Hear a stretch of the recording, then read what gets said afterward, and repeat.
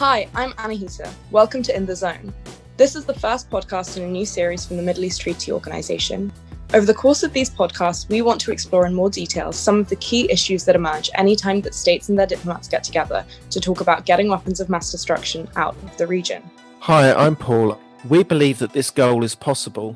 It's a matter of political will, and the people we're going to interview will suggest constructive approaches that improve our chances, how to dodge the obstacles, how to build trust between countries, and how to improve peace and security for people in the region.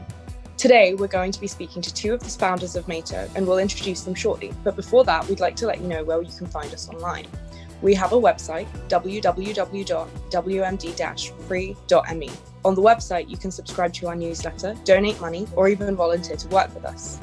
We're also on social media, on Twitter at WMD-FreeME, and similarly on Facebook and Instagram. You can also find us on SoundCloud, Spotify, and YouTube. We'd love to hear from you on anything that Meto does. Send us your questions, and we'll do our best to give you an answer, or at least our point of view. So, without further ado, let's get going. So today we're here with Emad Kiyaei and Sharon Dolev. They're both directors of NATO, the Middle East Treaty Organization. I'm going to start by giving a quick introduction to them both, and then we can get started on our questions. Sharon is a peace and human rights activist with a focus on eradicating nuclear and other weapons of mass destruction from the Middle East. She's also the founder and director of the Israeli Disarmament Movement and a representative of the 2017 Nobel Peace Prize laureate International Campaign for Abolishing Nuclear Weapons, ICAN. Emad works at the intersection of political risk, diplomacy, and disarmament. Alongside being one of the directors of the Middle East Treaty Organization, he's also a principal at the international consulting firm IGD Group, where he leads the peace and security sector. So with that, I think we can get started and jump into some of the questions. Great, thanks Anahita. I'm going to kick off with Sharon. Sharon set up Meto, and I want to ask you, Sharon, why? Why did you set up Meto in the first place? Well, I never meant to set up Meto. I wanted to campaign in Israel. Israel is one of the 9 states that possesses nuclear weapons. And while I was campaigning here, talking about the threats of nuclear weapons, the threats of nuclear arm race in the Middle East, which I still think we should be very much aware of, showing the problem of nuclear weapons and then showing the solution, which is disarmament. Yet, when you look at Israel, unlike the other nuclear armed states, you don't see a nuclear adversary. You see a region that has Israel in the middle of the Middle East, surrounded by Arab states, which with most we didn't have relations. Now we have a bit more. On the other side, you have Iran. You look at the threat that Israelis believe they live under, and you realize that to ask Israelis to give up on the nuclear weapons, on the one thing that they believe, and one reason they believe it is because there is no discourse in Israel, but yet it's a belief that the only reason we still exist is because of our nuclear weapons. You realize that you have to find a regional solution, something that will allow the states in the region to build some kind of trust, some kind of a layer of mutual verification, something that will build trust and will allow all the states in the zone to sit in the same room and think, what is the safest way of getting to a weapon of mass destruction free zone in the Middle East, which in my belief is the only way to get to a nuclear free world, which is the ultimate goal, of course, when we look at nuclear weapons. When it comes to the Middle East itself, we have other goals. We would like to see a zone that is not just talking about weapons of mass destruction, but at some point talks about security, human security, and hopefully peace. Emad, what made you get involved with NATO? Well, as Sharon said, it was quite an accident, and my involvement was quite an accident as well. I started working on finding a peaceful path to the Iranian nuclear file and discussions around that with the international community.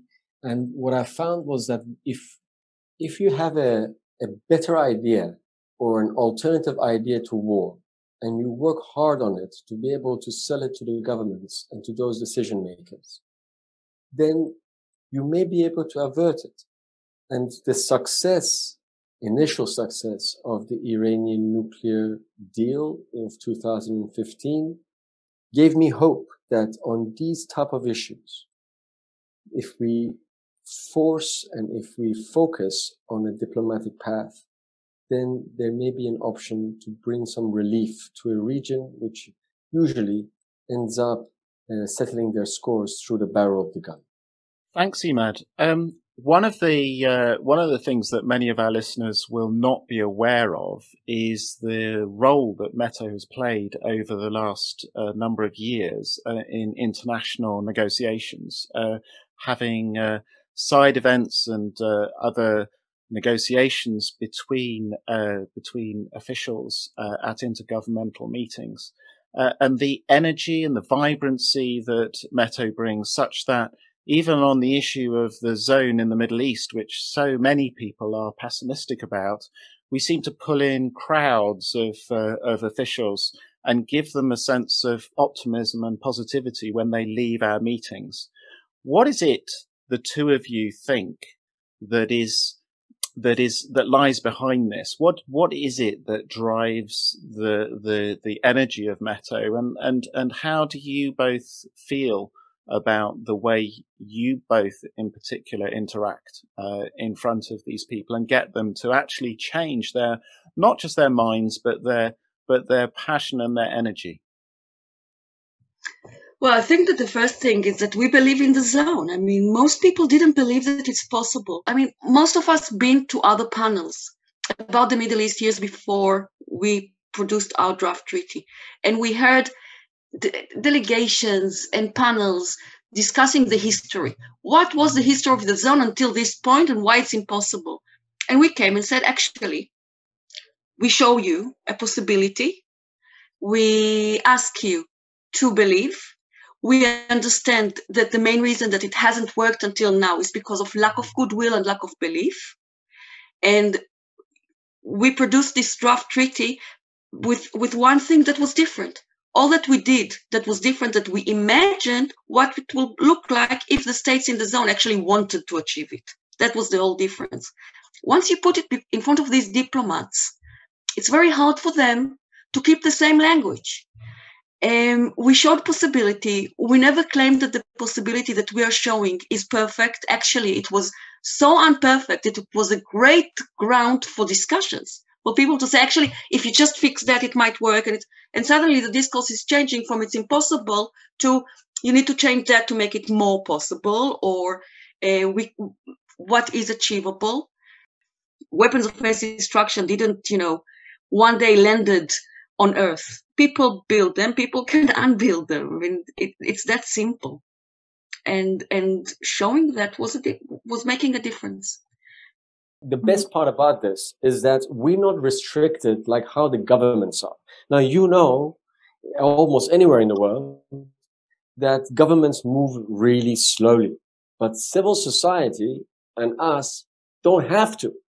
And that is why we have the flexibility to be everywhere and nowhere. We have the freedom to speak truth to power and to let them know, especially those that are in the audience, in this case, the governments and diplomats, that, hey, there is a way. Stop saying there isn't. We are providing one avenue. You don't have to take it completely, as Sharon said. But look, you do not have the excuse anymore to say that it's impossible, because we just gave you a roadmap or a mapping right here. What kind of impacts do you think progress on negotiating the zone could actually have for the life of people in the region? When you look at the people in the Middle East, one thing is for sure. The governments in the region, most of them, don't always think about the benefit of the people that live in the zone, in the states. And I think that this is something that you see across the Middle East, as you see across the world. When governments talk about security and the security of the state, usually it doesn't have much to do with the security of the people of the state. It has to do with the state that nobody really understands what the state is. But when you put these states in one room to discuss security, you have to also discuss confidence building measures. You have to discuss how to build trust, how to start talking to each other in a way that reduces tensions, and so on.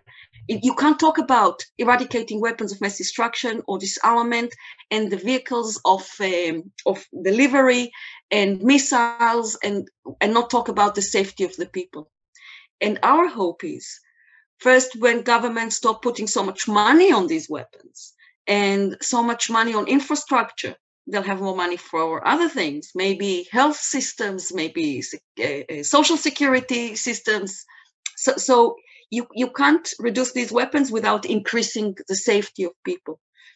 And if they get used to talk to each other about weapons of mass destruction, they might also think about better ways to deal with climate change, which is a regional thing. I mean, these issues are not staying in the borders. I don't see how governments finally talking to each other and building trust is not something that we can use to the benefit of all people. Emad, following up on that, so what would you say is the role of civil society in a region where people assume most of the time that civil society is quite weak and ineffective, and where in the last few weeks there's been polls suggesting that people think that the Arab awakening or Arab Spring or whatever it is that we experienced some years back has led, unfortunately, to a region that's worse off than it was before. It is true that civil society faces a lot of obstacles in the Middle East, especially in a region that is fraught with instability and governments that are more characterized by authoritarianism and dictatorships than with democracies.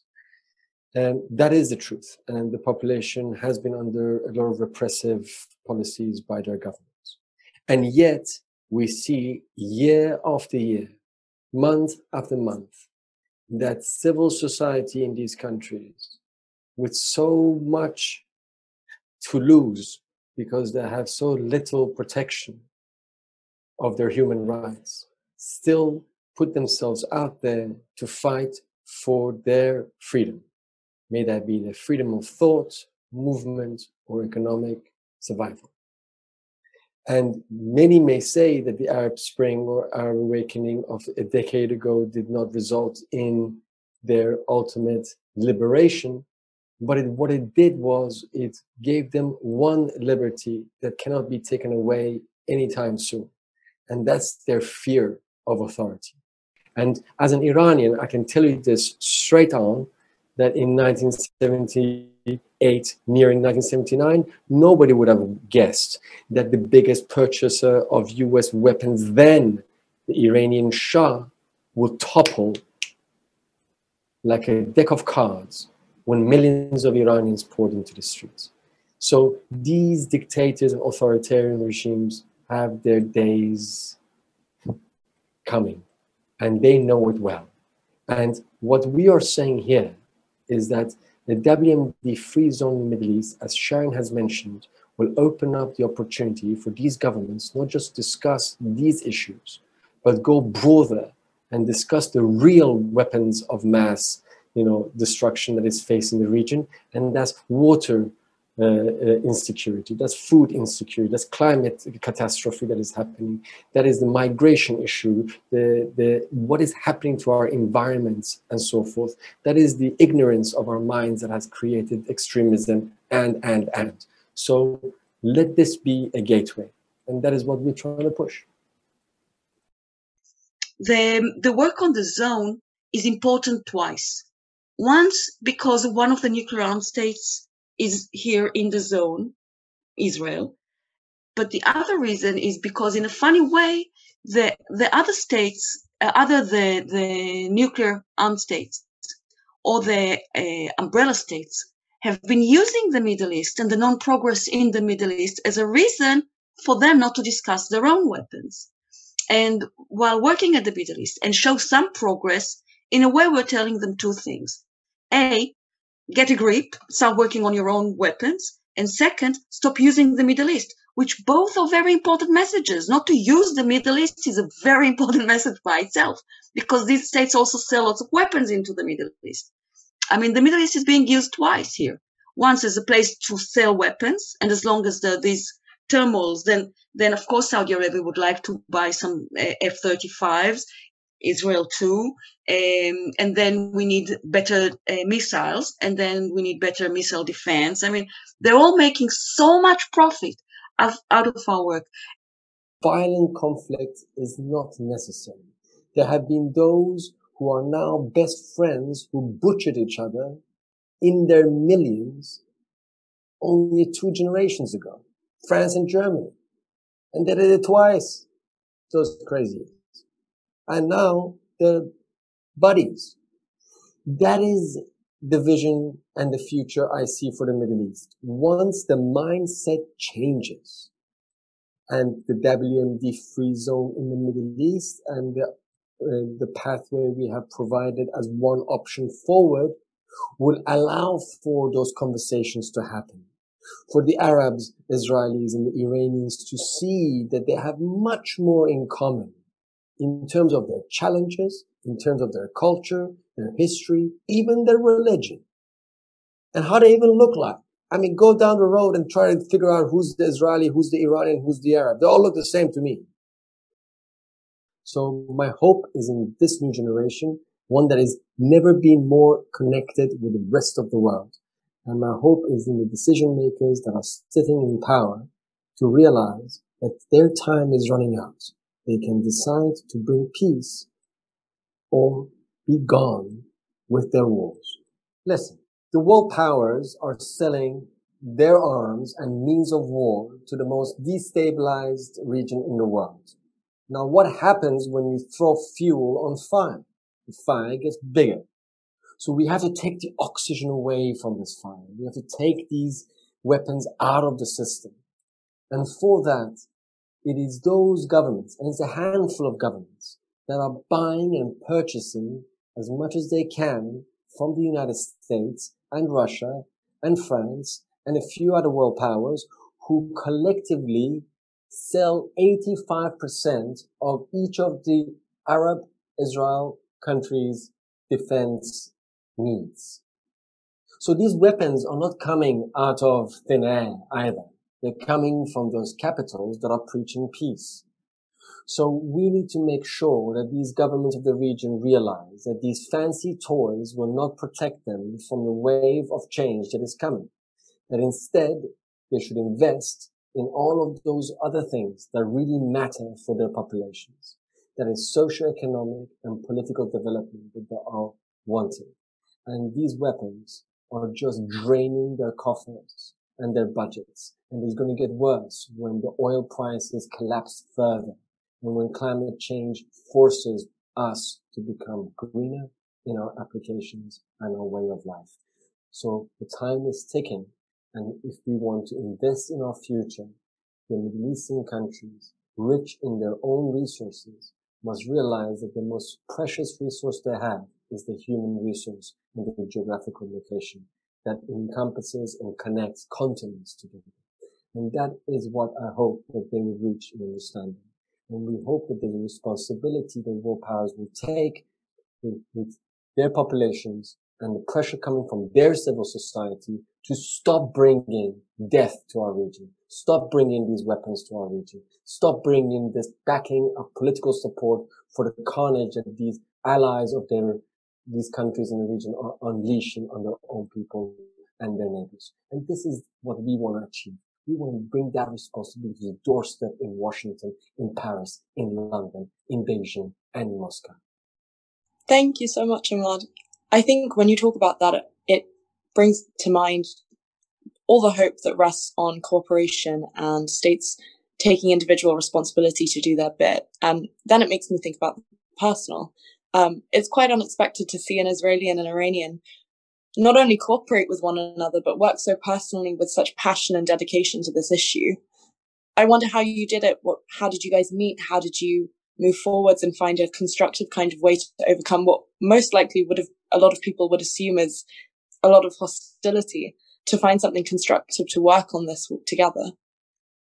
I think that both Emad and I already realized that just because you were born in some place doesn't make you automatically an enemy. First and for all, you're just a person. We met in the best place to meet, in the UN. And I think at the beginning, we were a little bit the Iranian and the Israeli. I mean, for me, I was speaking on a panel. There was an Iranian asking me a question. I thought my answer would surprise him. I think it did. I can't speak for Emad, but I can say that I think it took us 5 minutes to get beyond the fact that he's Iranian and I'm Israeli. We were two people looking at the zone. We're two people that have some kind of optimism, and we trust each other, which is most important. I mean, you don't trust somebody just because he was born in the same state as yours. You trust somebody because he has a good brain, a good heart, and if he's smart, it's even better. And if he's kind, it's amazing. And if you can build friendship at the process, then you also have fun when you work. And I think that was it for me. I mean, two people want the same thing and willing to take some risk in order to get it, and to put so many hours with no money to do it. I mean, what can make us closer? No, thank you, Sharon. I mean, the reality is that when you cut your skin, everybody's blood is red.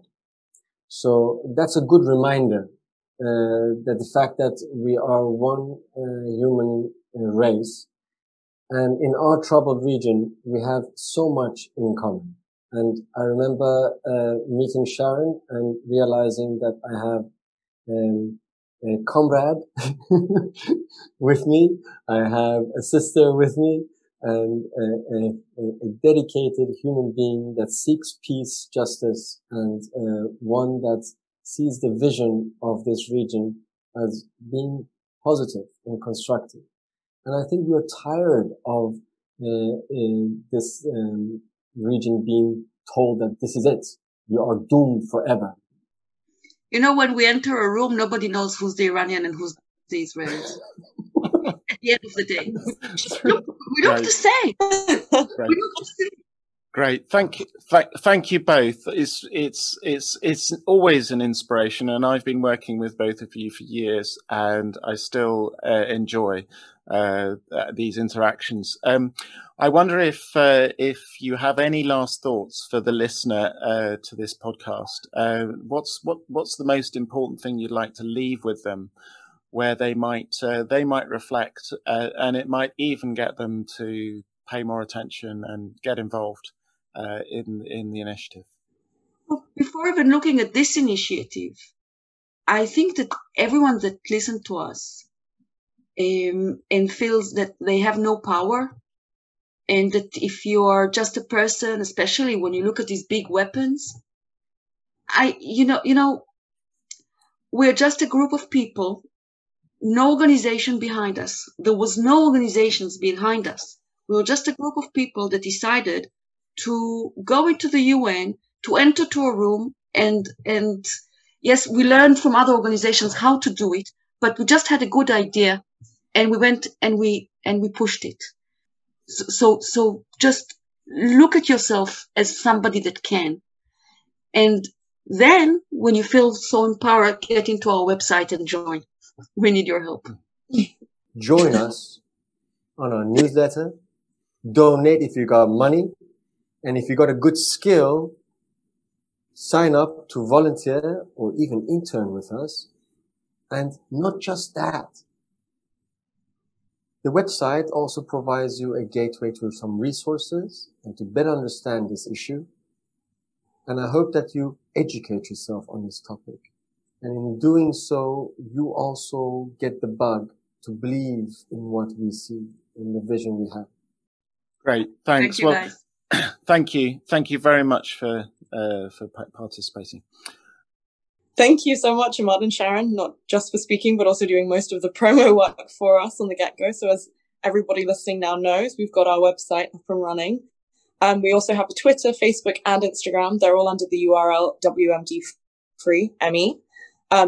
I urge you to like, follow, subscribe, and share all of our posts. They will be quite entertaining. To everyone listening, I hope you've enjoyed our first episode with Meto, and you tune in for the upcoming episodes. We've got a lot in store. So thank you so much. Thank you, Paul, and thank you, Emad and Sharon. Thank you, Anahita.